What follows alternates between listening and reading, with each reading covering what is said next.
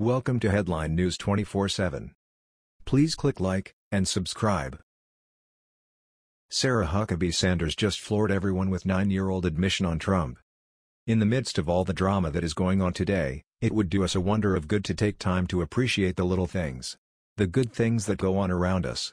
One such memorable incident happened last summer and it still makes me smile every time I think of it. I bet it will make you feel good as well. DC can be a very ugly place. But it is also a place where warriors fight for us every day. A giant among them is President Trump, who has fought the establishment politicians every step of the way. But even there, life-affirming and uplifting things warm our hearts. White House Press Secretary Sarah Huckabee Sanders moved all of America when she read a 9-year-old's letter to President Trump to the press corps assembled at the White House.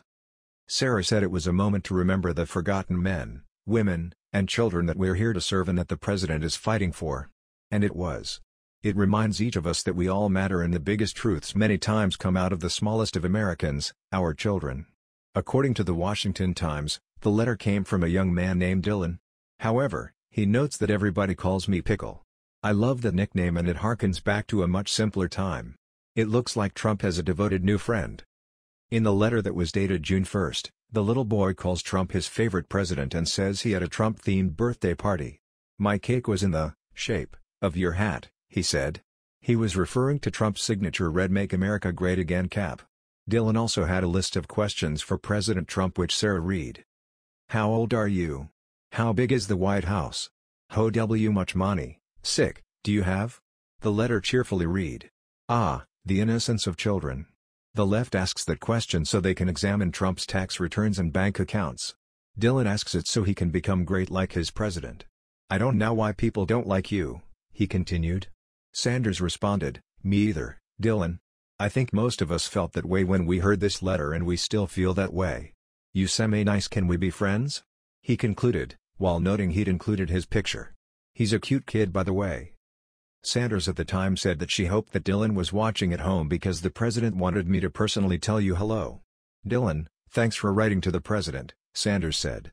And if you're ever in Washington, D.C., I hope you'll stop by and let us show you around the White House. And Dylan did go to the White House, which is in itself another story. The touching letter went viral. Americans couldn't get enough of it. They are starved for good, clean, innocent patriotism. The San Diego Union Tribune entitled its article on the incident, Everyone's Talking About Dylan, age 9. Donald Trump is his favorite president.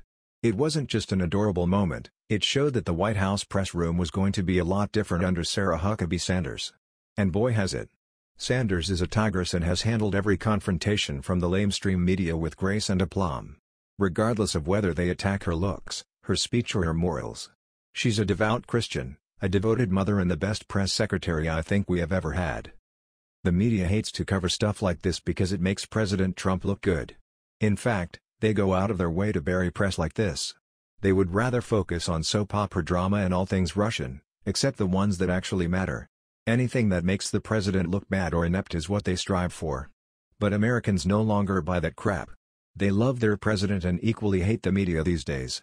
And one little boy named Pickle certainly loves President Trump. The media should take notes and a lesson from this kid. Appearing on Fox and Friends, Dylan's mother, Sue Ann Harbin, said the pair would definitely take the White House up on its offer to have them tour Trump's residence. Their television appearance dismissed suspicions held by some that Dylan, nicknamed Pickle, was not real and that the letter had been faked. There's no way a 9-year-old boy wrote that. I work with kids, and any kid who is called Pickle and wants to be buddies with Trump ain't real, a social media user wrote on Twitter. That's a typical leftist response, and it was pushed by the Washington Post. No big surprise there. Dylan told Fox News anchors that he wrote the president because I wanted him to be my friend. His mother said she had not influenced her son. It was all him.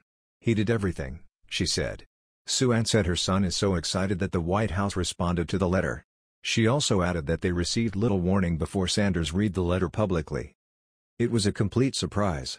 We were at a Giants game and they had called right before we went into the stadium and they said, "Hi, this is so-and-so from the White House and we're calling to let you know that we received Pickle's letter and that they're going to read it at the press conference in about 20 minutes, she told Fox News.